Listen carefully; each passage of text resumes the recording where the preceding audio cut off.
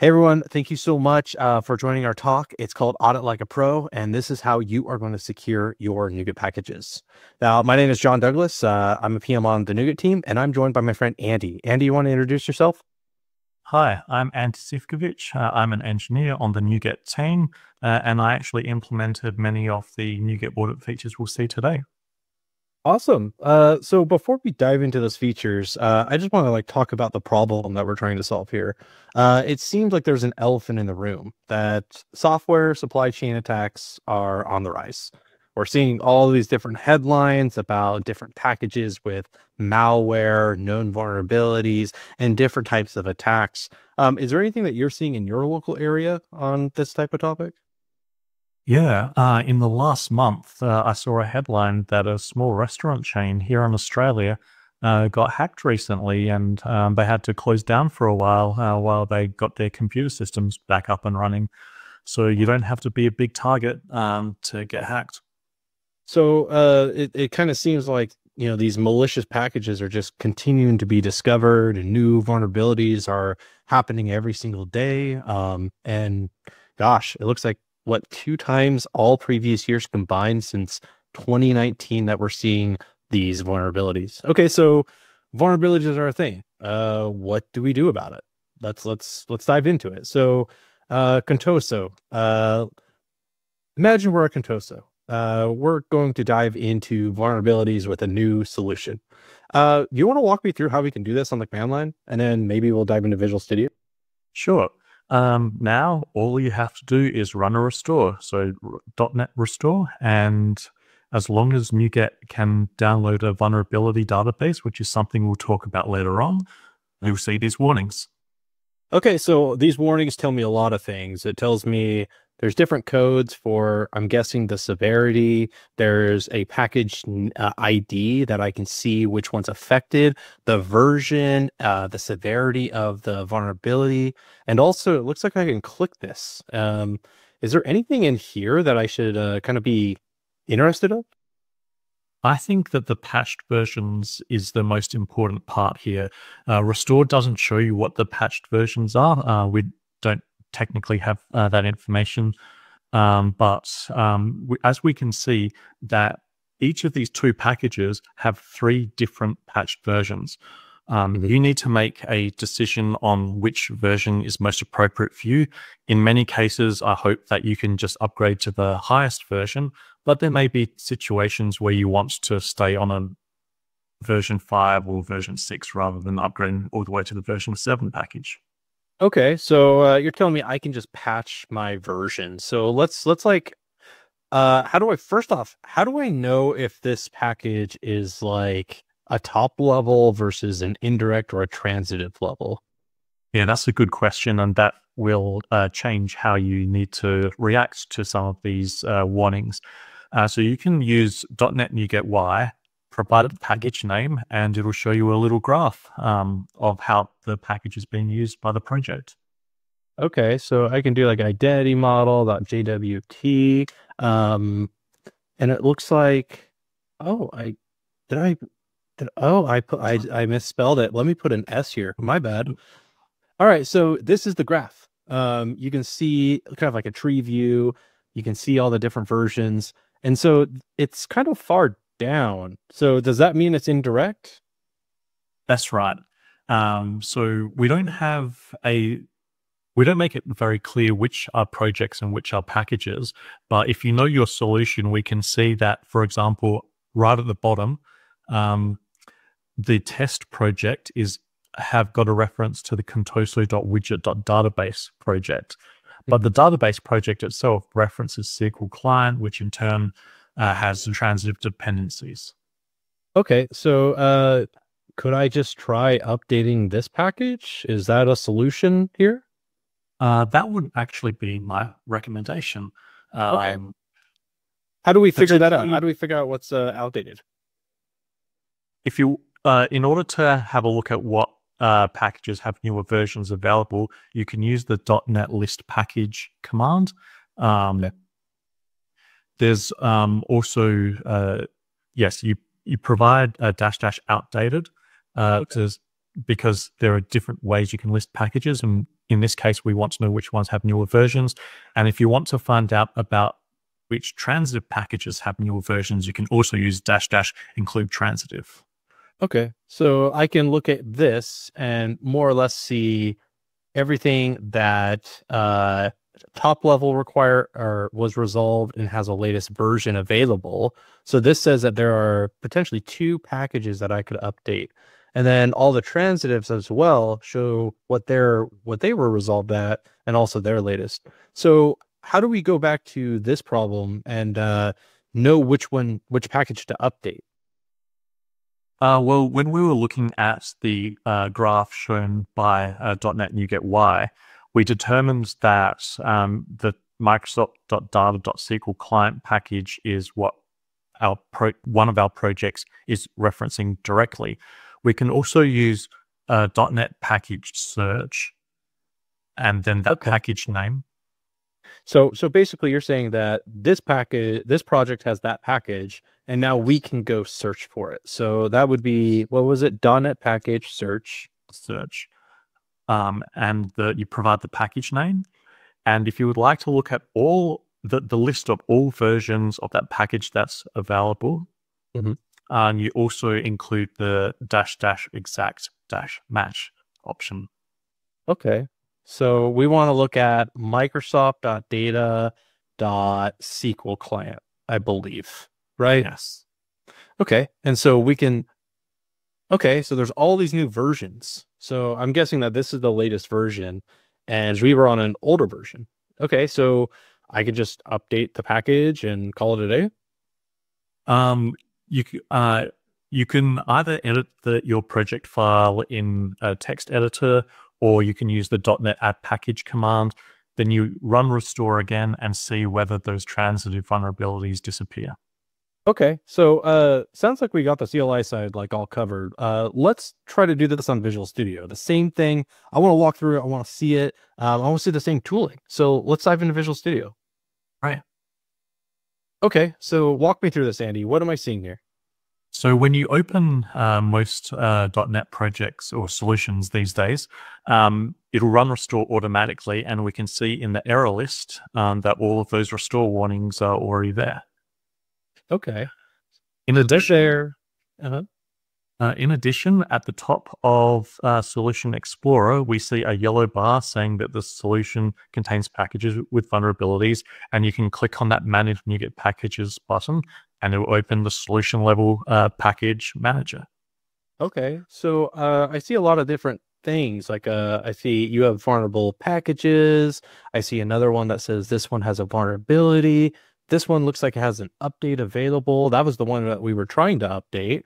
That's right. Let's fix this. How do we like go through the motions and fix the problems that we have in our error list? Sure.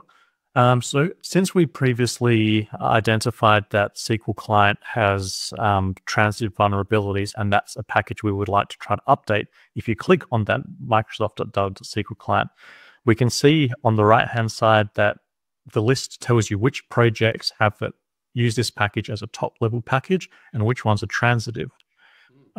Since the transitive ones automatically get it from the project that uses it as a top level, you can select that top level project.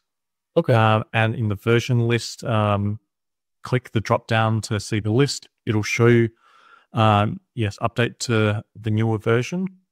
Okay. You can click that install button. And after NuGet has updated and restored all the projects, we can refresh this list. And we'll see if you hover again over the warning icon next to the installed tab at the top of PMUI. Previously, it was telling us that we had 6 vulnerabilities. Now there's only 2.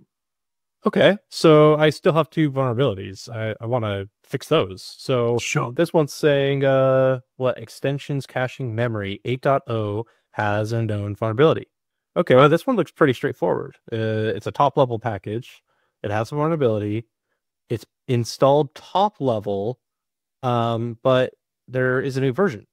So could we just update this version? That's right. Package Manager does remember which projects you previously had selected. So remember to unselect other projects that don't have the package installed, and then go through the same flow. Select a newer version, and then upgrade. Okay, so I'll just upgrade this top level package for this project to go through the same motions, refresh, and wow, I'm clean. That's awesome. Okay. So let's dive back into our presentation real quick and kind of go through what we just saw. Andy, walk me through the features that we just saw. Sure. So we can see that now .NET Restore will show you packages with known vulnerabilities. Mhm. It requires Restore to be able to download a vulnerability database, which NuGet.org can provide. But if you're not using NuGet.org as a package source, you can use a new feature called Audit Sources in order to use NuGet.org only as a vulnerability database source. Okay, so by default, we now audit all dependencies, including top level, indirect. You have new functionality so that you can even suppress advisories. We didn't cover that, but you can do that, right? That's right. If you are willing to take the risk, make sure that you do an analysis to make sure that you're not using any packages in a vulnerable way, but that is an option. And then last but not least, you said I can use NuGet.org as my database, basically, for known vulnerabilities by just using audit sources. That's really cool. That's fine. Okay, so what about transitive dependencies? We just walked through those. We have made some significant improvements to the package manager UI in Visual Studio. For a few versions, we were showing transitive packages on a per projects level package manager UI. Now we're showing at the solution level as well, which makes this all a lot easier. The project list on the right hand side, when you select a package, it'll tell you which projects use the package as a top level package and which ones are transitive. The show only vulnerable filter also works with both the top level and transitive packages. And what release is this for? Like, can I get it today? This will be this is available in Visual Studio 2022 version 17.12, which is available as soon as .NET Conf is on. Okay, so we also have .NET NuGet Y, and that was the tree view that you showed me, where I can see if it's an indirect or top level, and just really know where my dependencies, like how they're being used. Is there anything else in Visual Studio that's kind of equivalent here? Yeah, so .NET NuGet Y is a new feature to the .NET SDK, but in Visual Studio, you can use the Solution Explorer to get similar information. You need to remember to enable to include external files in Visual Studio's Solution Explorer, and then you can search for packages just the same, and it'll show you, you'll be able to visually see the same type of graph to understand whether packages are coming, which top level packages have caused a package to be included when it's coming through a project reference as well. Okay, so let's talk about the key takeaways. It sounds like we want to constantly be auditing. We want to understand our dependencies. We want to keep those dependencies up to date. We can use all these tools, the CLI, Visual Studio. Are there other tools, Andy, that like we could use potentially maybe in GitHub or anything like that? GitHub has Dependabot, which can has a few different configuration options, but one of those is to alert you about packages with known vulnerabilities. Oh, that's awesome. And then we just want to automate and monitor and update those dependencies when they just kind of come in. Okay. So if you publish packages, particularly to NuGet.org, it's responsible if you can report your known security vulnerabilities to GitHub's advisory database. This is the package source that NuGet.org uses, and when you report it here, it'll automatically flow through to your customers when they do a restore. Okay, so I can go to this GitHub tab. I can go to the advisories. I can see that this .NET runtime repo has published different security advisories, and those ones are attached to NuGet packages. We already saw this kind of the same flow here, and then those all go into the GitHub advisory database, and that's the source of all these advisories. That's right. It's automatically ingested by NuGet.org and becomes available after some short duration. Okay, so beyond that, let's talk about what's next then for NuGet. So supply by platform. Can you tell me a little bit about that? Well, there's really not much that developers need to know about because it'll just be silent behind the scenes. But right now, there are some packages that are part of the .NET platform, which NuGet Audit will warn about.